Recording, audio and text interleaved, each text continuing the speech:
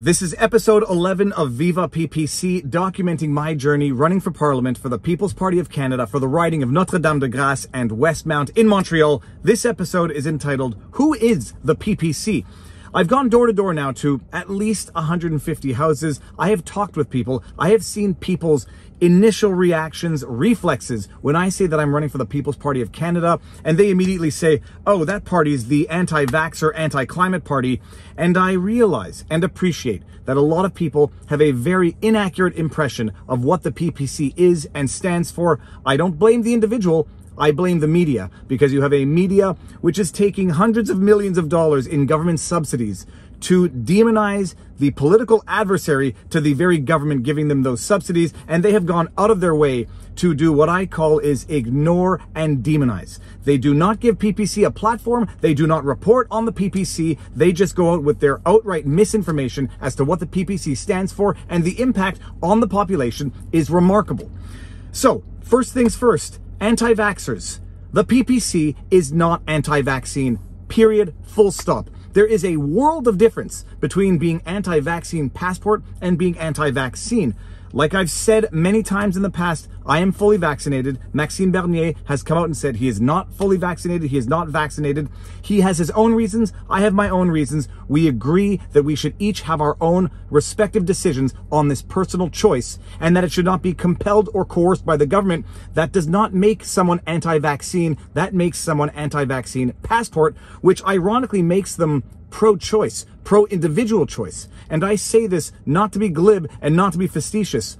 The PPC is in fact more pro-individual choice than the Liberal Party itself, the so-called Liberal Party itself. The PPC is not anti-vaccine, full stop. The next one, anti-climate, also not anti-climate, full stop. There is a world of difference between being anti-Paris Accord, anti-carbon taxes, and being anti-environment. And the great thing that the media has been able to do in all of this is frame the discussion such that if you say you are anti-Paris Accord or anti-carbon taxes, well, then it makes you de facto anti-climate. And that is the beauty of what the media does by ignoring and then demonizing, because it doesn't give the PPC a platform to express its ideas in meaningful detail. But the PPC is not anti-environment. If it were, I would not be part of the party. I am more of an outdoorsman than many people out there. I love nature, I love fishing, I love hiking, and I have the environment as my first concern, long-term concern, not just for me, for my kids and for my kids' kids.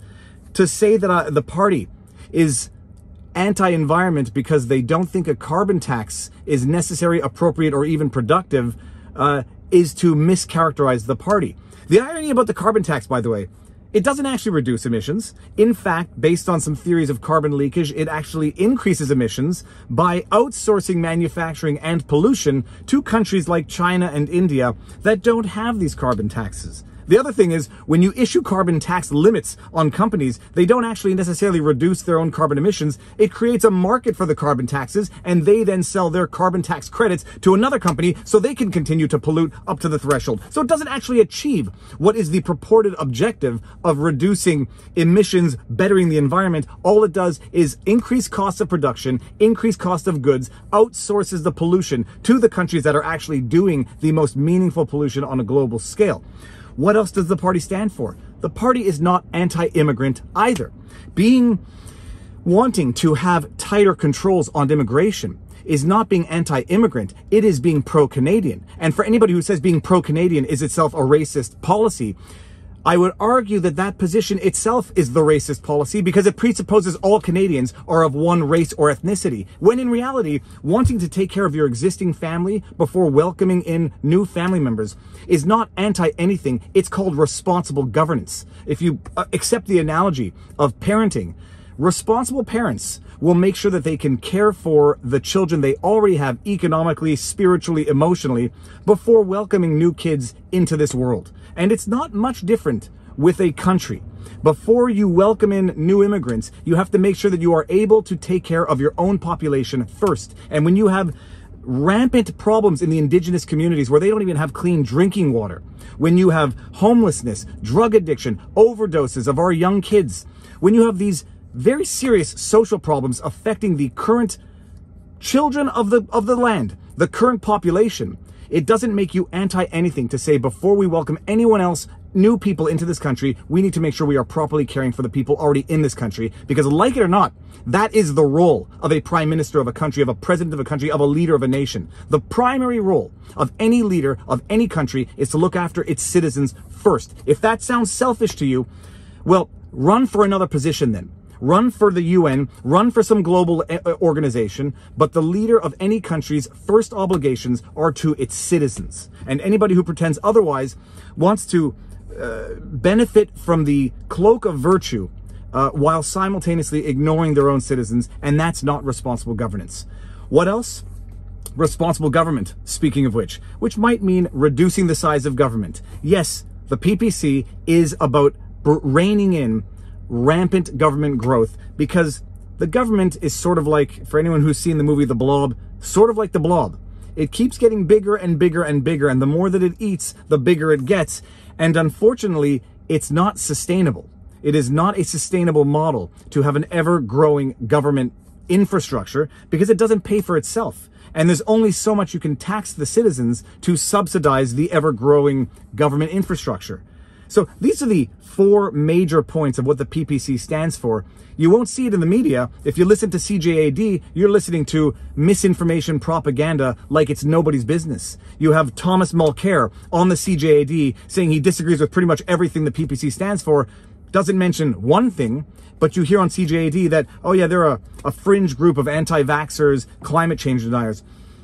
That is misinformation. That is the benefit of not giving the people who you are demonizing a voice to defend themselves. And that's what makes, unfortunately, fake news fake news. When you demonize people, call them names, and you do not give them a platform to defend themselves, you are propagating misinformation for political purposes, and that is what makes fake news fake news. And that the reality also, we understand when you go to these protests and there's 100-some-odd-thousand people there, there are going to be people with diverging opinions. There are going to be people with diverging beliefs. One is not responsible for all of the diverging beliefs at a protest with over 100,000 people. That is what freedom of speech is, freedom of assembly. You assemble, but you're not necessarily responsible for all of the opinions of everyone else who is so assembling. So people like to demonize the PPC for attending these big rallies because these big rallies also attract other individuals. Well, the PPC is there to express its own opinion, its own opposition to vaccine passports, ever-increasing government control, a micromanaging of every aspect of civilian life. That's what the PPC is opposing. Other people may be there opposing other things. That is their freedom to do. But this is what the PPC stands for. This is who we are. It is not a party of extremists by any means. It is a party of people who love their country, who love their family, who love their people, and want to take care of them, make sure that they are taken care of before we start stretching ourselves elsewhere, stretching ourselves potentially too thin to care for the people who we have the primary obligation to care for. With that said, share this message, share the channel, and if you live in Notre-Dame-de-Grâce, Westmount, I don't like telling people who to vote for. You know me, you'll make a decision come September 20th, whether you want to check my box name or the others. Peace.